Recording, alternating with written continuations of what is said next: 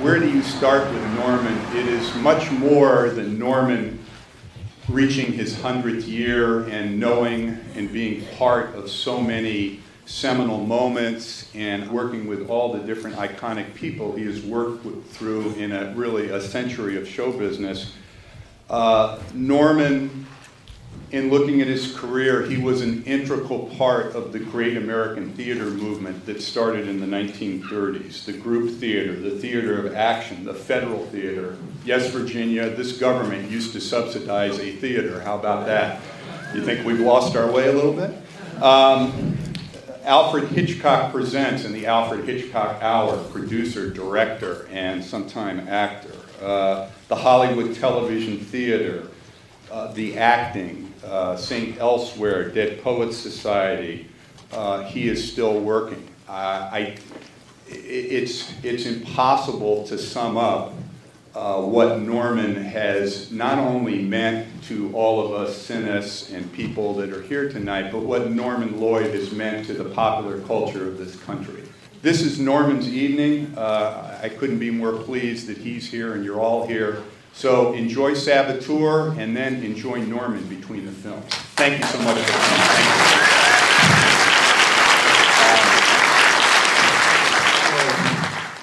For want of the stuntman Davy Sharp, this night may not have happened.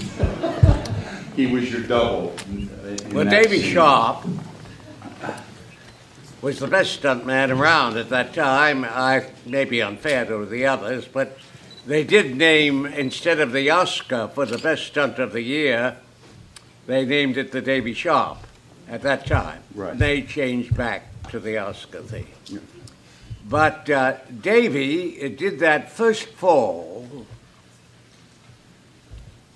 into between the crotch, the thumb and the forefinger, in the long shot, the fall. Davy did that in one take. It was exactly to the specifications of the Statue of Liberty. So he was falling actually that distance. Extraordinary. I'd like to point out that the backflip over the railing I did myself.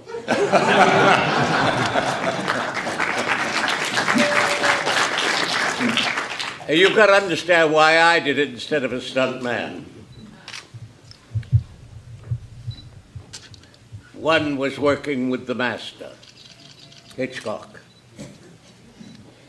He knew exactly what to do with a shot to have the reaction that he wished to achieve in telling his story. And he knew when I was being backed up by Bob Cummings with the pistol, that if he cut away from that and you saw in a long shot a fall, you say, oh, it's a double. But if you notice, Bob is coming at me with the pistol, and Hitch never cuts away, he stays with it. Oh, he did ask me before we did the scene. He said, do you think you could go over that railing? I said, of course. I was 26 years old. So you could do anything. And they built up parallels 14 feet high right behind the railing with mattresses on it. And it had a grip. I remember his name, Scotty, lying on his stomach, waiting for me. And when I went over, I fell about 5 feet, and Scotty caught me and kept me from rolling off and dropping the 14 feet. But it's an example of storytelling, that shot, that Hitchcock knew that he must never release in that shot the audience. You had to stay with that shot and not cut away. And the audience stays with it as a consequence. This was one of the many, many, many reasons he was such a master. He knew how to tell a picture story. How did you get the part? That was your first movie. How did Hitch select you for that role as the Sabateur? It goes back to the Mercury Theatre with Orson Welles and John Houseman.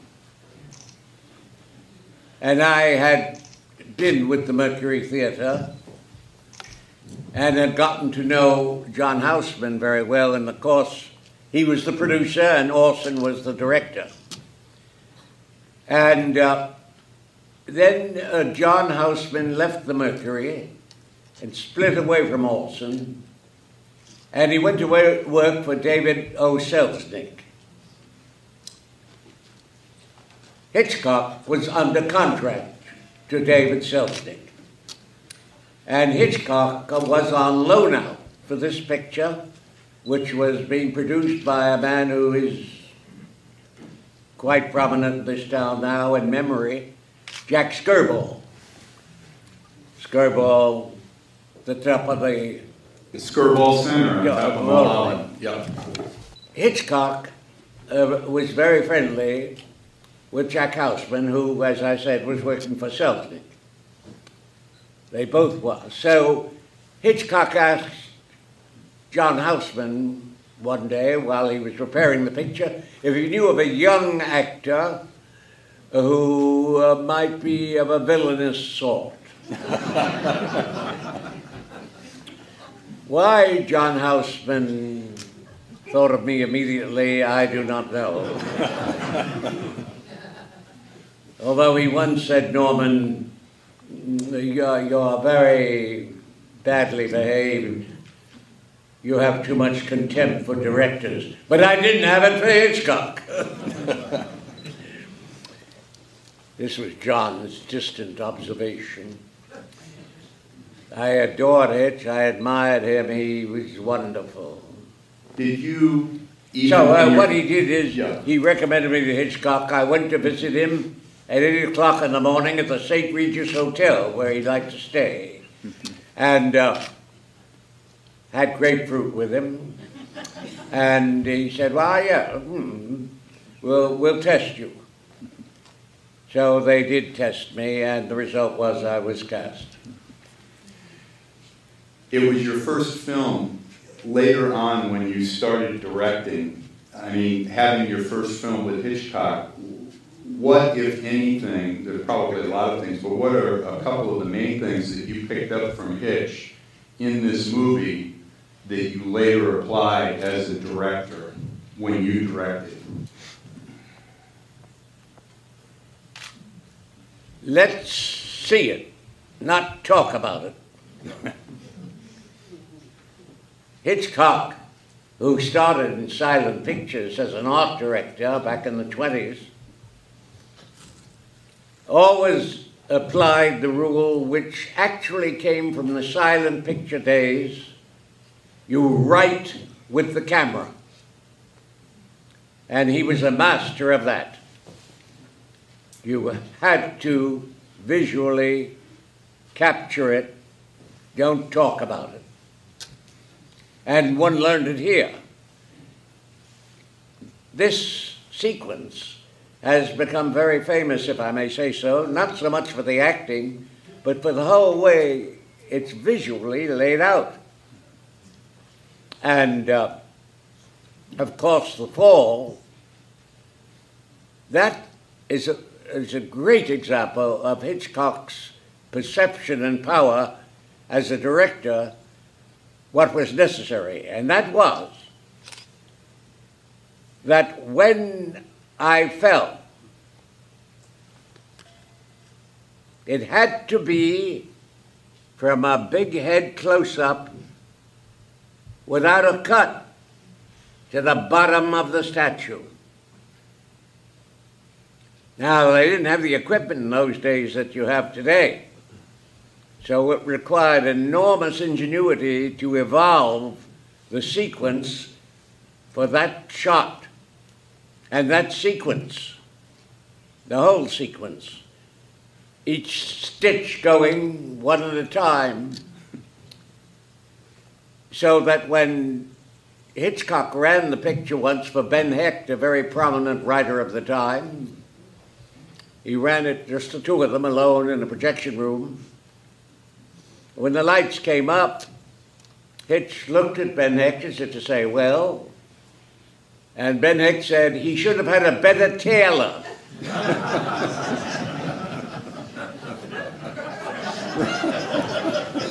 What can you do with writers, you know? But this sequence, which has become, I hate to use the word iconic, but anyway. It's appropriate. If you ever look at it again, you will see how it's laid out. And that how he builds to finally that big head's close-up. And he knew if he cut away, it would not have the same effect. You had to stay with that head and see the whole body go down.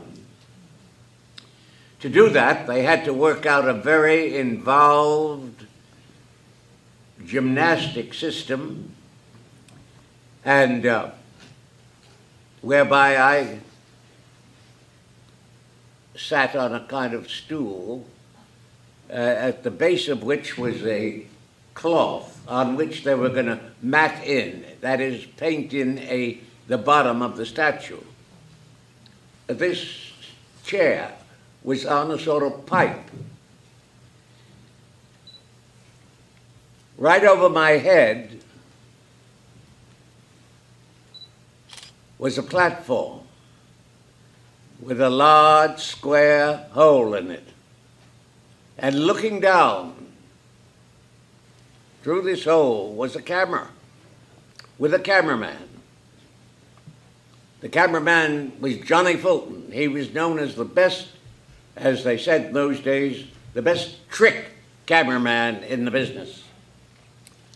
And when the cue came for me to fall, Johnny Fulton, with this camera pointing down at me, went up to the ceiling with the camera on the platform. It went to the ceiling, about 16 feet high. And as it did that, I did various beautiful balletic movements, simulating a fall. But I didn't fall at all. I just stayed there rivaling Nijinsky. But the camera was going up to the ceiling. And then they did it several times to grind it at several speeds. They did about 3 or 4 speeds before they were able to find what was the most effective. Today they do that much simpler, but I won't go through that.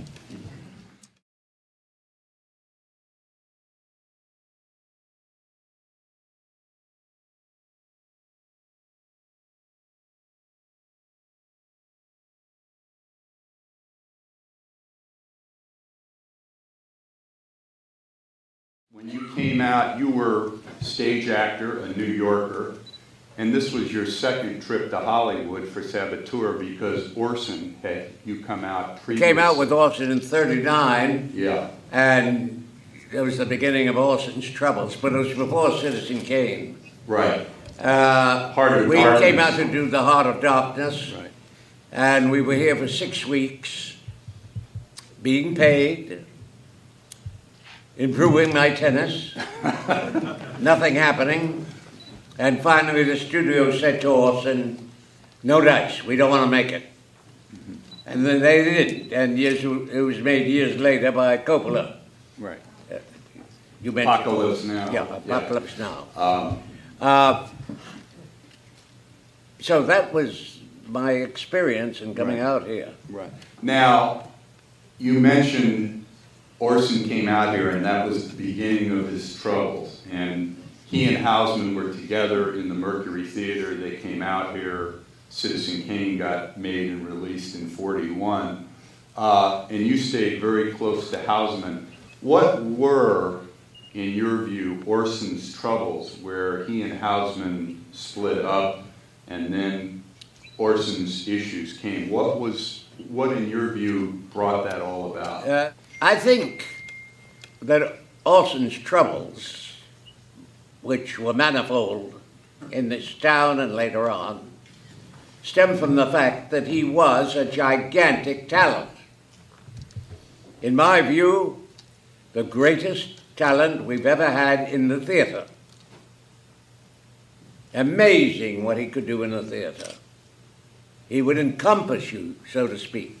We had very good directors on Broadway, absolutely first-rate people like George S. Kaufman, George M. Cohan, and so on. But not until Orson came along did we have anyone in the theater on Broadway who could equal and even surpass the great European directors like Stanislavski, Otto Brahm, and so forth, who were total in the way they encompassed an audience. So with Orson, you would go to a play and the script had been changed quite a bit, particularly Shakespeare, and sound, lighting, music, the acting, everything totally encompassed the audience. And you were thrilled with his production of Julius Caesar. And he could handle comedy as he did. But when he came out here, and he made what some people consider the finest movie, although you cannot really designate any movie as the finest movie. But he made Citizen Kane. It's a pretty good job.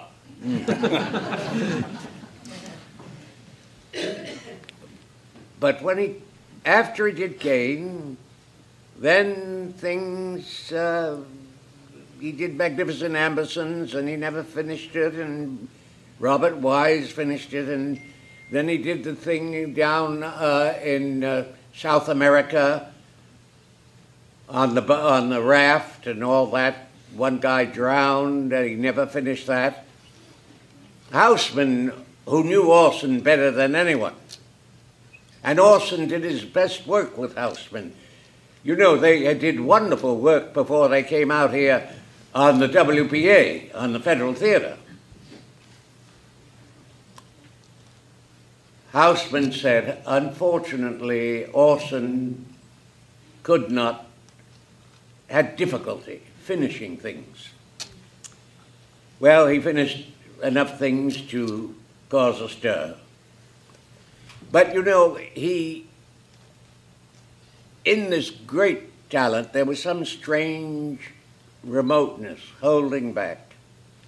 I know I did a couple of things with him, Caesar, Shoemaker's Holiday, and it was always a kind of tension with Orson. You couldn't spot what it was, but while rehearsals were a great joy, he kidded around at rehearsals, joked at rehearsals.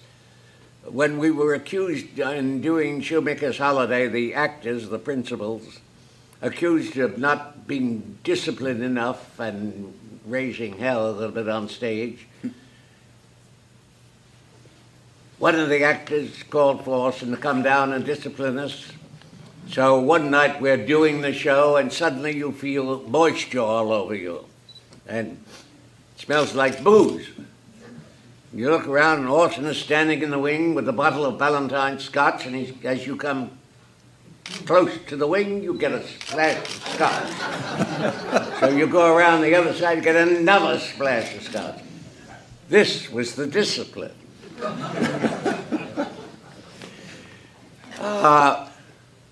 He was his own man, and he had these things of his greatness. He had greatness as a director. Now,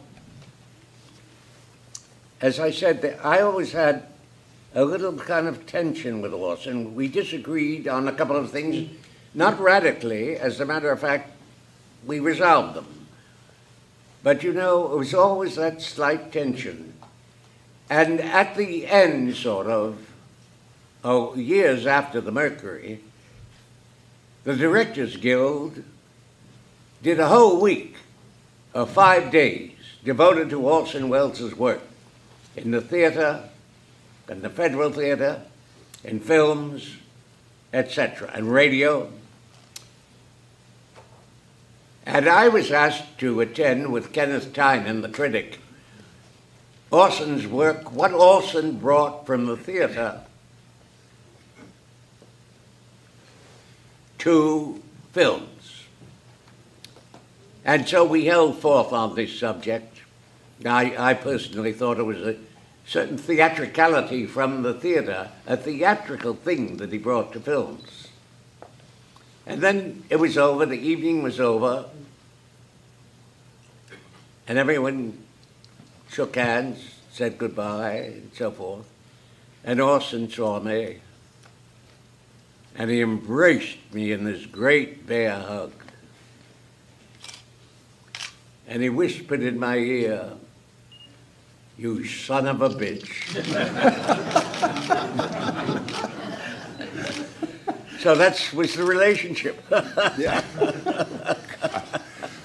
Back to Hitch.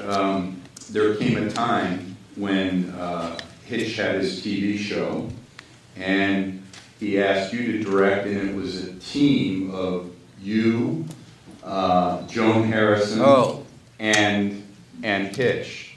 Talk a little bit about, because that show still in reruns, and when I say Alfred Hitchcock Presents, I'm including the Alfred Hitchcock Hour that you also produced, but that show had an incredible run. It's still being shown today, and it's still, when I see it on MeTV or someplace, I'll stop and I'll go, I remember that one, and I'll sit there and watch it anyway, like The Jar, one of the great episodes that you directed. How did the Alfred Hitchcock TV experience work, the teamwork between the three of you? It was originally put together by Lou Wasserman of then MCA. Right. And he got Hitch to agree to do it. And it was Lou Wasserman who got Hitch to agree to and suggested to Hitch that he put Joan Harrison on as his associate. They did that for 2 years. She was a brilliant woman, a marvelous producer, first rate in every respect. And they were doing this for 2 years. The whole show ran 10 years. They were doing this the first 2 years, and they were doing 39 half hours a season. It was just too much.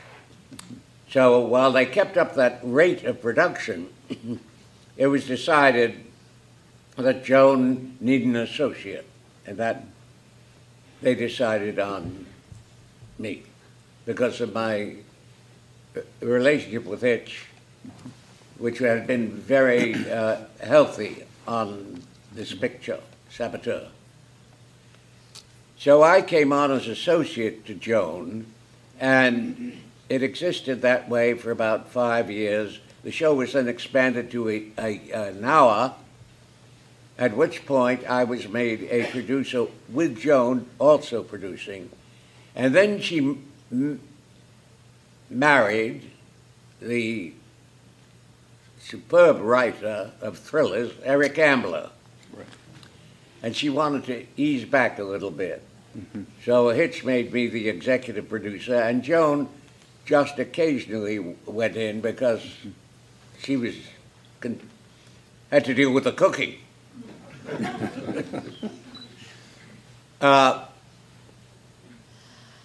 Hitch's influence pervaded the entire show. The show had to have suspense and a twist, had to have a twist at the end.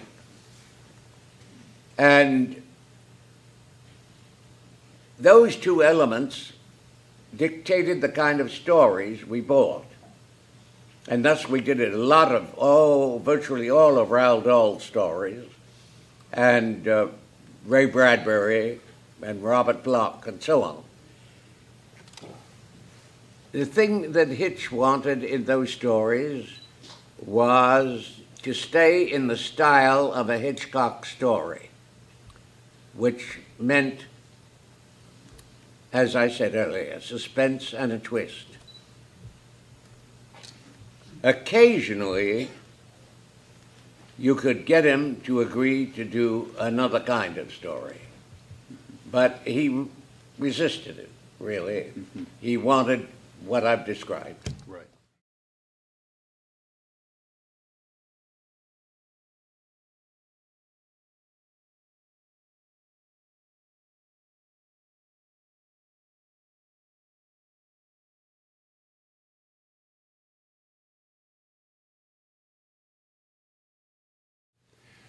Segueing into our second movie, another great director, Louis Milestone.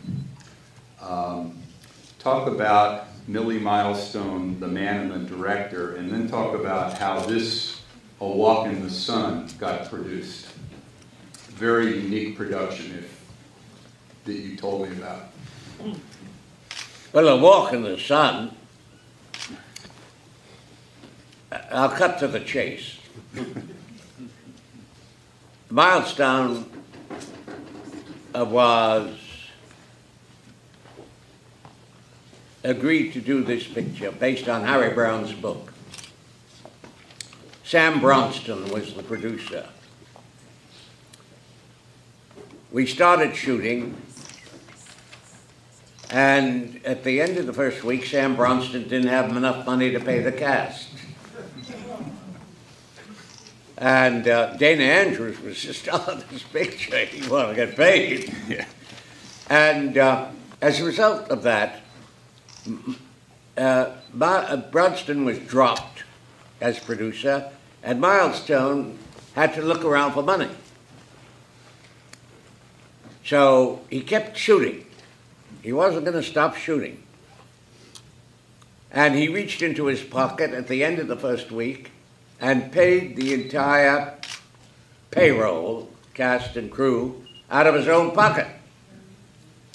Meanwhile, he was searching around for backing.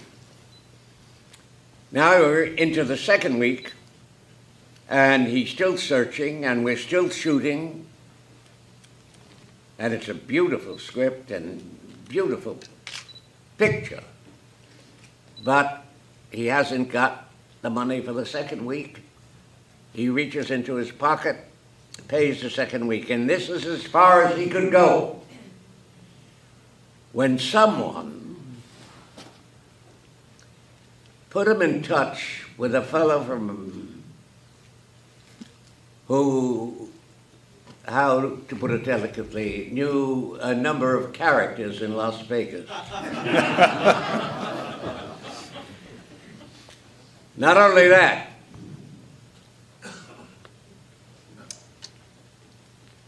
the character who represented them had a bar, the 19th hole on Melrose. And Millie met up with this fellow. And Millie had great charm, particularly he had a great rapport with men. He had done, of course, All Quiet on the Western Front, which is one of the genuine masterpieces ever produced in this town. So he knew how to talk to this particular fellow. And the fellow said, yes, he would come in and pick up the necessary change. Now, Walk in the Sun, as you will see, is about a young group of soldiers, 20, 21, the youngest group marching through this area in Italy. After this gentleman said he would come in with backing, suddenly I played the point on the squad, the guy out front walking. And I looked back one day, and this young squad had aged. They looked very much like a Las Vegas squad. They were older, they needed shaves, not beards, they just needed to be shaved. And they started a traveling crap game every morning before we started shooting. As a matter of fact, one day Milestone got in the game, more than one day. And my favorite moment with that is he was shooting and he was behind $20, which $20 meant a little more. And the assistant came up and said, "We're ready for the shot, Mr. Milestone." And Billy said, "Get away from me, get away." "Give me the dice, come on." He was behind $20 and we didn't start shooting till he got even. Anyway, this gentleman, I don't think it's a secret. He had been in jail. He was the kind of fellow who said, "You know, whenever I go to a bank, I leave the motor of my car running."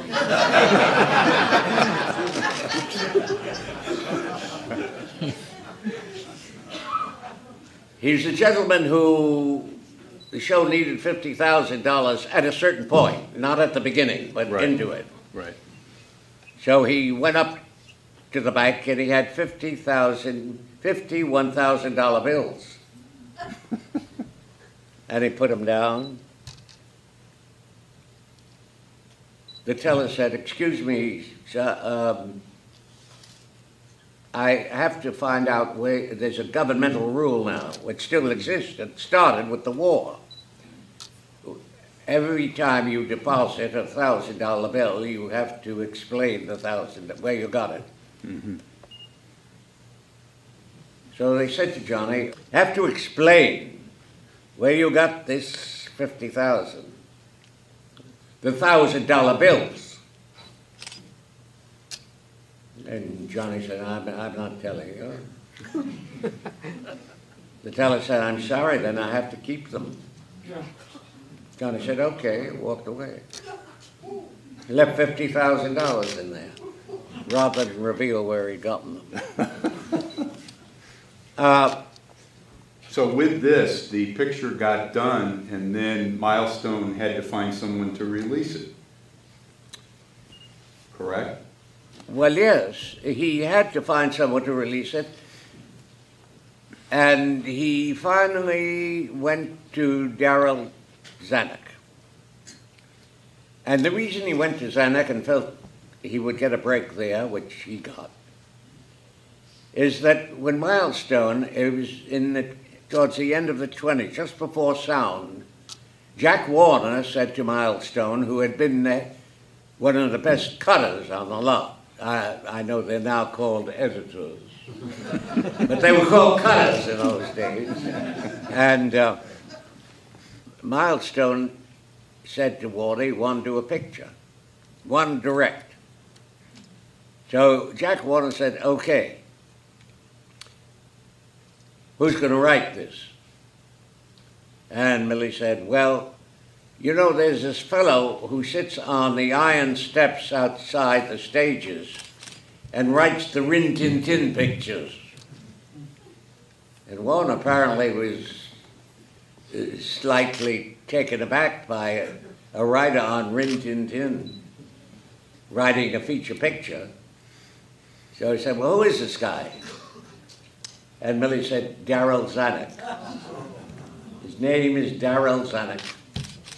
And he wrote that first picture for Millie. There was always, therefore, this relationship, so that when Millie went to him with A Walk in the Sun, he gave it the release. It's a great picture and really a fine cast. The two of the stars that really hold up well are Dana Andrews and Richard Conte, or I should call him Nick Conte. Yep. That is his real. But I remember doing some research on Conte for something I wrote, and I found out that you apparently gave the eulogy at Richard Conte's memorial, is that correct? You- You spoke at Richard Conte's memorial, is that correct? I spoke at his memorial. Yeah. Talk a little bit about Dana and the type of person and actor he was, Dana and Nick Conte, because they're two of my favorites. I'm being selfish here. Dana was a remarkable man. He was a wonderful man. You could give him a page, solid page of dialogue.